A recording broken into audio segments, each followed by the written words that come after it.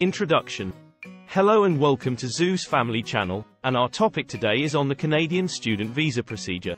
In this video, we'll take you through the steps you need to follow to obtain a student visa for Canada. Background. Canada is a popular destination for international students, with its high-quality education system and welcoming atmosphere. However, if you're an international student planning to study in Canada, you'll need to obtain a student visa before you can enter the country. Step 1.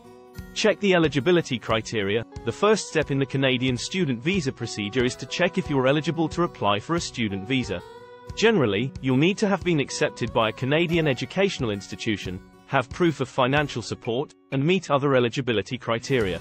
Step 2. Apply for a study permit. Once you've confirmed your eligibility, the next step is to apply for a study permit.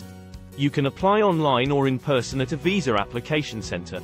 You'll need to provide various documents, including your acceptance letter, proof of financial support, and a valid passport. Step 3. Biometrics and medical examination. As part of your student visa application, you may need to provide biometrics, such as fingerprints and a photo, and undergo a medical examination. Step 4. Wait for the decision. After you've submitted your application, you'll need to wait for a decision from the Canadian immigration authorities. This can take several weeks or even months, so it's important to apply well in advance of your intended start date. Step 5. Arrive in Canada. If your application is approved, congratulations! You can now enter Canada and begin your studies. Conclusion.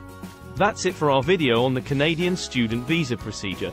We hope you found it helpful. Remember to start the application process well in advance and to provide all the necessary documents to ensure a smooth and successful application. Thanks for watching and best of luck with your studies in Canada.